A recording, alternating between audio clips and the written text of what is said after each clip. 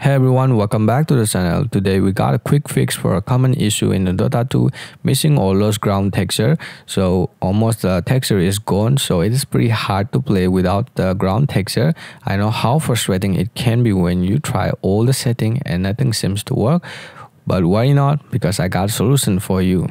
The first thing what you want to do is open your browser and search for your graphics card driver.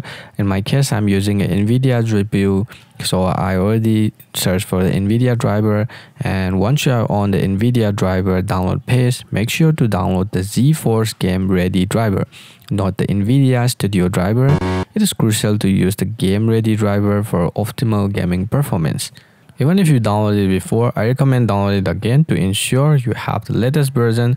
The reason ground texture may be missing is often related to the GPU driver not fully utilize your graphics card capabilities. Installing a fresh GPU driver can resolve this problem. Now let's go ahead and install the driver, follow the on-screen instruction and let the installation process run. I'll catch up with you once it finishes.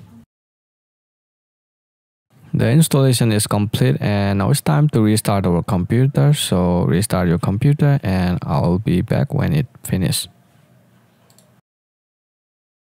After the restart, check your system tray and you should see the NVIDIA GeForce Experience icon. This indicates that your driver has been successfully installed. Now let's open it up, and inside the GeForce Experience, navigate to the Games and section and make sure your Dota 2 is included. Now let's open up the Dota 2 and see if the issue is fixed or not.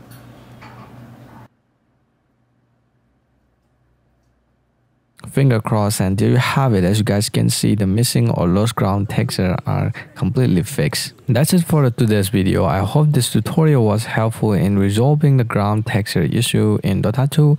Whether you are using an NVIDIA or AMD graphics card, the process is similar. Just make sure to download the appropriate driver for your system.